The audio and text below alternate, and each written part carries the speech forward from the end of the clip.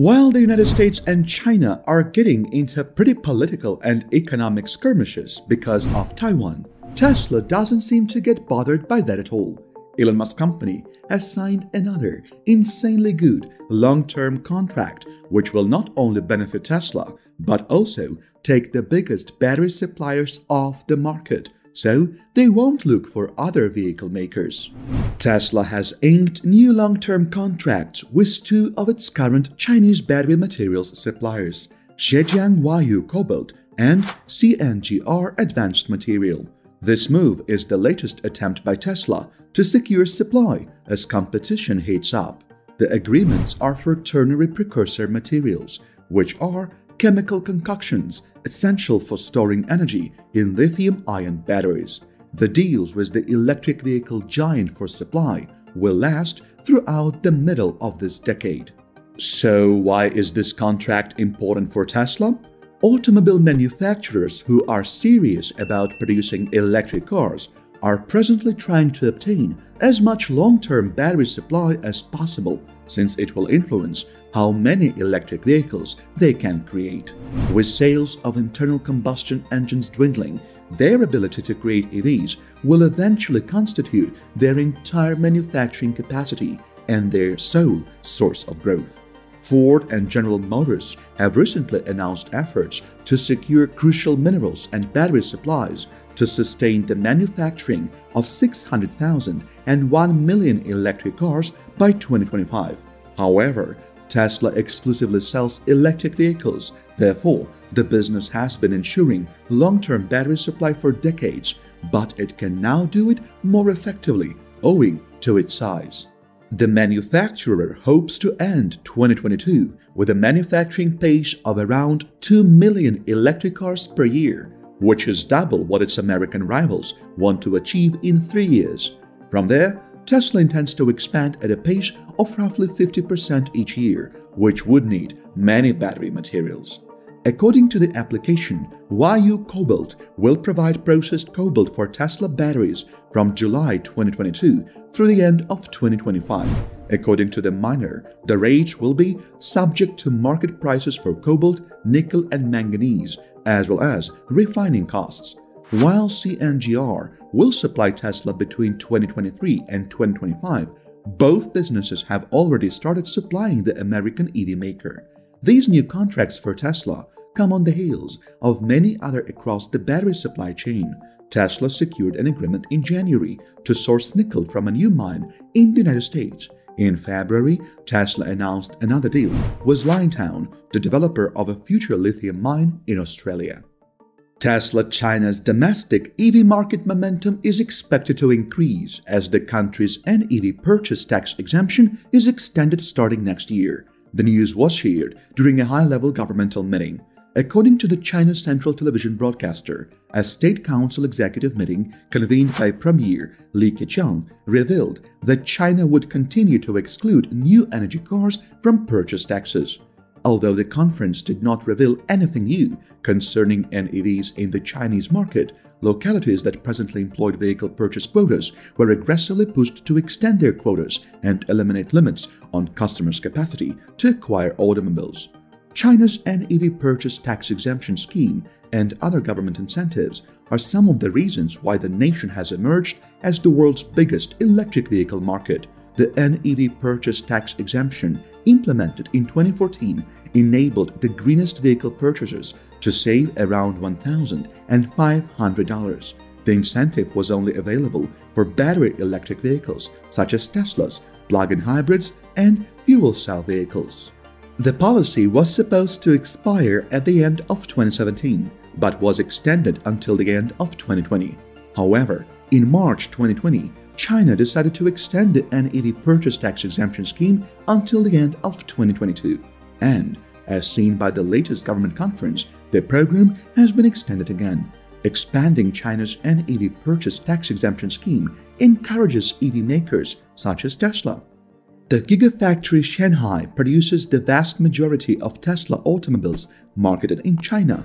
With the NEV purchase tax exemption, the domestically built Model 3 and Model Y might compete and gain a market advantage, especially against similar combustion-powered competitors like the BMW M3 and BMW X5. Tesla China is expanding rapidly, with the local team delivering a record number of cars in June. With this development, Gigafactory Shanghai's production might increase to 3,000 vehicles per day when recent enhancements to the Model Y and Model 3 lines are finished. No information on the 2023 legislation has been provided as of yet. The method, however, is likely to stay the same. The exemption will not be given automatically, but the models in question must be included in a catalog issued by the MIIT and the tax authorities. The official justification is that buyers should be able to determine which automobiles are qualified. However, the authorities retain the power to exclude some cars from the tax system with this measure.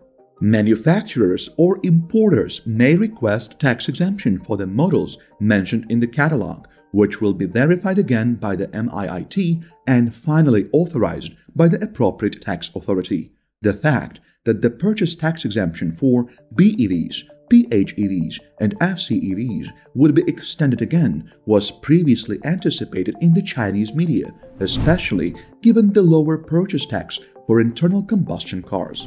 To help the economy, the purchase tax will be cut from 10% to 5% for all internal combustion cars with engine capacities less than 2 liters and prices less than 300,000 yuan or $44,300 acquired between the 1st of June and the end of the year.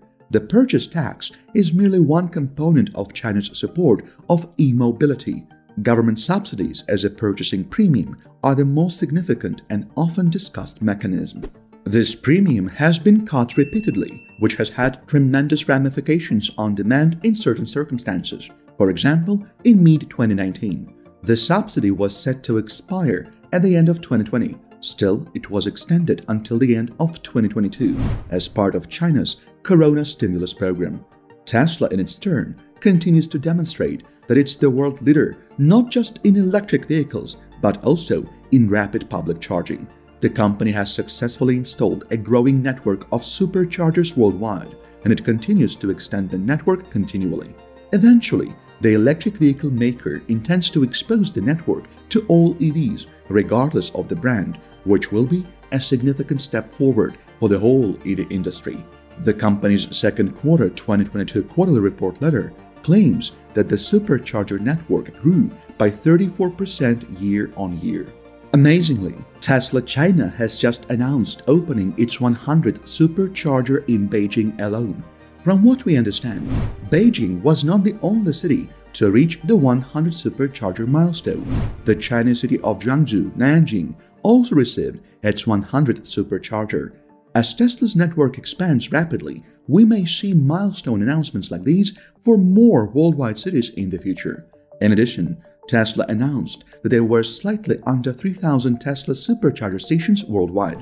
By the second quarter of 2022, that figure had risen to approximately 4,000.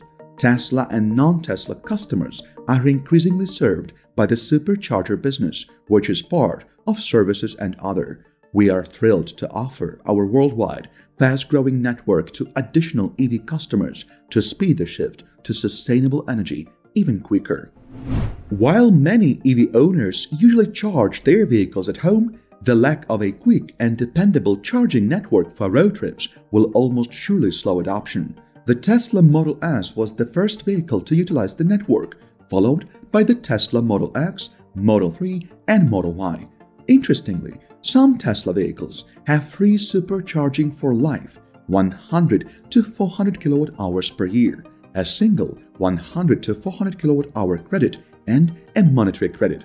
It is the world's largest fast-charging network for electric vehicles. However, depending on the market, there are at least 3 physical renditions of the connector proprietary in North America and some other markets, CCS2 compatible in Europe and the rest of the world, and compatible with the local GBT standard in China.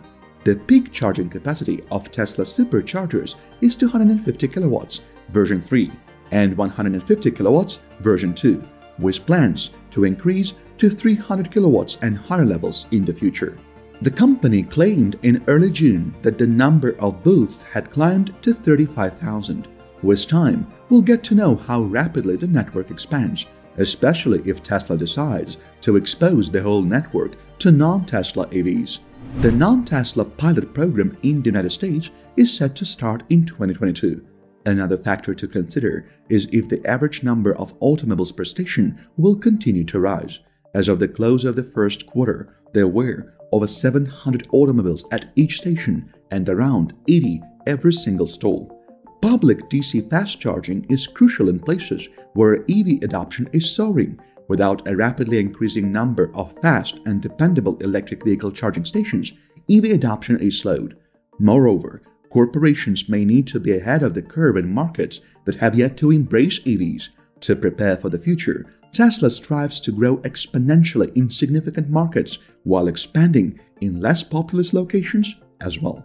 If you would like to know more about Tesla news and updates, check out these two videos on your screen. Thanks for watching and see you in the next videos.